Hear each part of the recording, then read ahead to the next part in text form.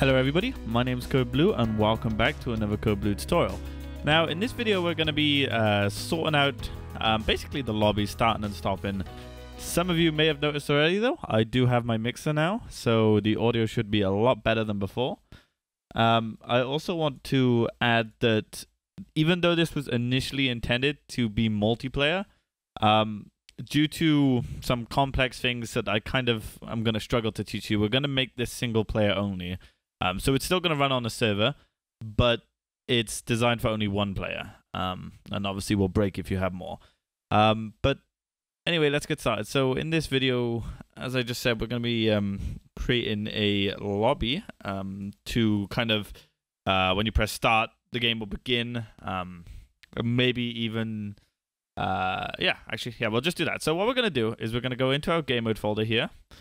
For those of you who don't know how to get a folder like this, all you got to do is have a folder, and you could just simply drag and drop it on Sublime, and that will go ahead and that will open the folder in Sublime. But what we'll do is we'll go ahead and we'll create a folder in here, a new folder, and we'll call this folder, what can we call it? We'll call it lobby_manager. And of course inside here we'll create a new file. We'll save this as cl_lobby.lua. Then we'll create another new one, and we'll call this sv_lobby.lua. And as we did with the round controller, we're going to need to go into the init. We need to go to here. We need to add CS_lua file. We need to add the lobby_manager/cl_lobby.lua. And then we also need to include, I'll just copy and paste this here. We also need to include the server side on the server, of course. So now that we've done this, we need to go into the client side and we need to include it in here. Whoops, just like that. And there we go. So this is going to go ahead and cause our scripts to be active. Now what we'll do is in the sv_lobby, we'll util.add_network_string. Whoops. All right, add network string. Okay, now what this string is going to do, this string is basically going to prompt the client to open up the lobby. So we'll just call this open lobby. Okay. Then we'll do is we'll create two functions. Function enter lobby. We'll create another one, and we'll call it. Actually, we'll just use enter lobby for now.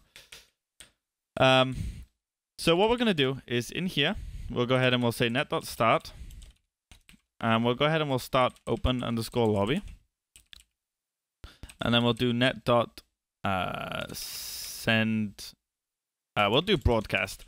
The reason why we use broadcast is even though there's only one player on the server, we'll just broadcast it to everybody. So that's obviously going to be our player.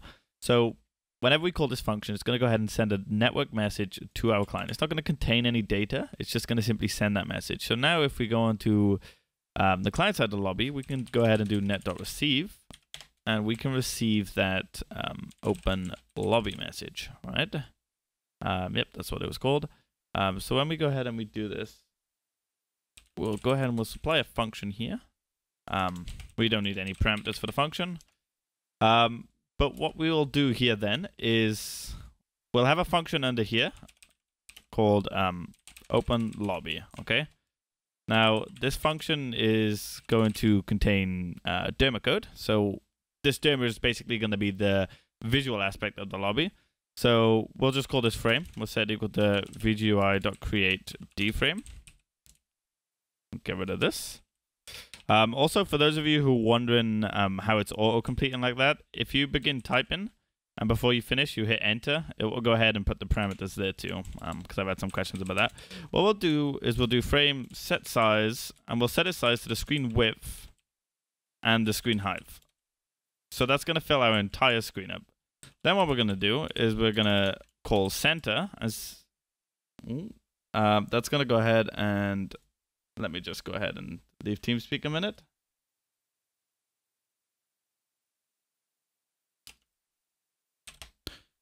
Okay, so sorry about the little jump cut there. Right, so we've went ahead and we've centered the frame now on our screen. So what we'll do is we'll go ahead and do set visible. Whoops, set visible to true. So now that's gone ahead and set it visible on our screen. We're gonna actually do the paint function now. So we'll do frame.paint. Whoops, is equal to a function s width height. The reason why I do those parameters is because the S is self, basically the panel that's being painted, W being the width, H being the height. Here I'm just going to go ahead and do draw.rounded box. And this is going to look ugly. Obviously, I'm not doing this to look pretty. If you want this to look nice, that's your job. But we're going to do it 0, 0, 0, and then we're going to do the width, height, and then we're going to do the color of 0, 0, 0, 255. Okay, so that's going to be pure black now. We're going to do one more thing as well. With the frame is we're going to do frame show close button, and we're going to set that to false so we don't have a close button. We're also going to do frame set draggable to false so the window cannot be dragged around the screen. And we're also going to do frame set title, whoops, not time, set title, and we're going to set its title to nothing, so the title will not show up. And once we've done that, we can go ahead and we can do frame make pop up, just like that. Then what we'll do is we'll create one more. We'll call it start but, and we'll set it equal to vgui.create. We'll create a D button. I know this is kind of repetitive for some of you, but now that we've done that, all we got to do is set its parent to frame. Then we got to do start but. Is that what it was called? Yeah. We'll set its size. This is going to look weird at first. Obviously, you can reskin it, but we'll set its size to be 200 by 75. And then we're going to go ahead and we're going to say stop, but set position. And we're going to set its position to half of the box, which we already know that the box is the screen width, so we can just do that. We'll divide it by 2. And then we're going to do screen height divided by 2. But this isn't going to be perfectly in the center. This is going to be slightly off. So what we need to do, whoops, is we need to minus half of this. So we'll go ahead and we'll minus 100 and minus half of this. So we'll go ahead and minus 75 divided by 2. I don't know what 75 divided by 2 is, which is why I just did it like that. If you know the number, you can put it in there. But basically, imagine that we set it to the center of this window. This is where the corner of the button is. So then it's going to draw around this area. But by minusing half of it, we offset it to the center. That may not make a lot of sense, so I'll quickly go ahead and open up Photoshop here. As long as it doesn't crash. Oh, it did crash. It has a habit of doing that now. No idea why. There we go. So let's say that this is the center of our screen here. When we draw the button is going to go like this. So what we do is we minus half of the width and half of the height, which is basically just like, oops, I guess I can't do that. It's basically just like moving it like that, so it's then in the center. So I hope that made sense to you. But what we'll do now is instead of hooking this function up to here, we'll actually just call the open lobby function directly like that. So then that's going to cause our lobby to open. So we'll go ahead, we'll jump in the game mode. Oh, nope, it's not going to work yet. We've got to do one more thing. And what we're going to do is we're going to go into the server side. We're going to add a hook, hook.add, player initial spawn. I feel like I didn't spell that right. I'll go ahead and try that again. Player initial spawn. Fuck it, we'll go with it. Oops, sorry about my language. And then what we'll do is we'll just say open, whoops, player lobby. That name doesn't really matter. And what we'll do is we'll call the enter lobby function. Okay, so whenever any player initially spawns, whoops, we're going to go ahead and we're going to call the enter lobby function, which is going to broadcast a message to our client, and our client will go ahead and open this lobby. Now, some of you might be saying, why don't we just make the frame open up automatically on the client? Well, this is because when you die, we're going to want to reopen the player's lobby, which is why we use the net message for it. But let's go ahead and make sure everything is all, whoops, everything is all saved. Like that, there we go. So now if we go ahead and we start a new game, we should be presented with our amazingly beautiful Derma. Okay, so now that we're in here, as you can see, our little pop-up didn't actually display. So let's go ahead and scroll through here and see if we got any errors. Okay, so sorry about the little jump there. That was a really big mistake on my part. Some of you may have noticed it. What I was trying to do is I was trying to assign the function open lobby to the net.receive function before I had actually created the function. So all I'm going to do is just copy that function and move it under there. So it's going to go ahead and set it to open lobby after this is set. So I really apologize about that, but let's go ahead and cool little tip: if you're in single player, if you type reload, it will just instantly restart the server for you. So now if we go ahead and as you can see, we get a black window with a button, and when we click the button, nothing happens. Now our character is still in game. All we've done is just draw a big box over it. But as you can see, there's no close button here, and I cannot drag this window around, and there is no title here either.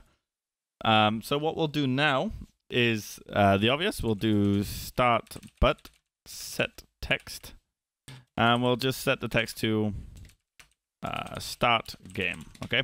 Now remember, this is no fancy game mode that looks super pretty and hot.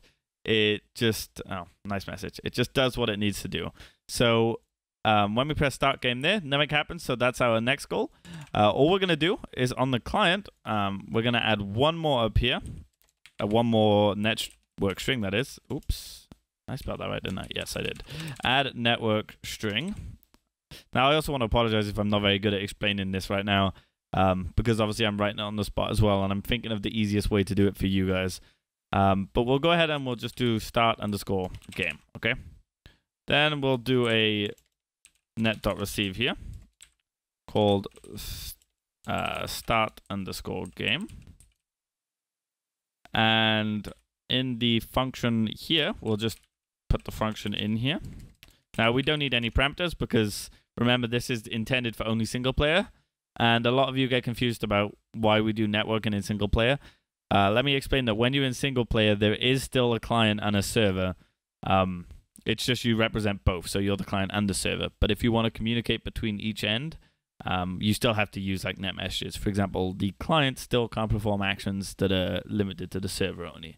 So remember, if you're only making a single player game mode, you still need to do networking in it. That's just part of Gary's mod. But anyway, so now that we've gone ahead and we've done this, what we are going to do is we're going to go into our round controller, the server side, because this is server side code. And as you can see, we have these functions that we made in the previous tutorial. What we're going to do is we're going to call begin round. So if we go back into our server, what we'll do is we'll call begin round whenever start game is received, okay? So what we'll do now is we'll go onto the client and we'll do start but dot do click is equal to function. Now this is the function that gets called whenever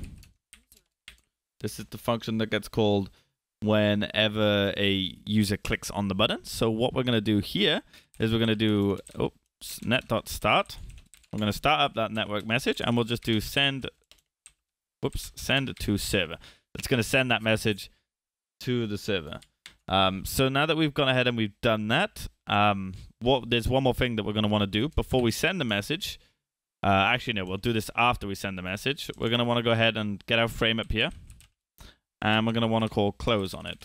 If we don't call close, then the frame is going to, of course, be stuck there. So what we'll do is we'll go ahead and we'll do reload. And once it loads up, there we go. So we have our start game button. When we click on the button, as you can see, the window closes. Supposedly nothing happens, but of course, if we do our lua underscore run underscore cl get round status, I believe it was called.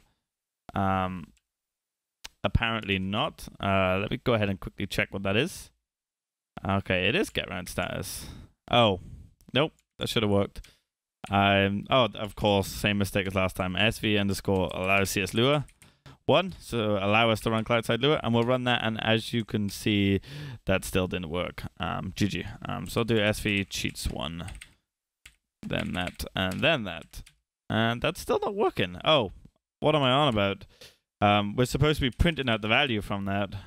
Big mistake on my part. And as you can see, the value printed is 1, which means the round has begun and our client received the update. Now, that may not have been that entertaining as usual, but now we have our lobby. So then in the next video, what we can do is when the user clicks that start button, we can go ahead and we can spawn the player, and we could give the player their starting weapon and stuff like that. So I hope you learned something. As always, if you have any questions, feel free to leave a comment. If you want, check out my TeamSpeak. The IP should be in the description.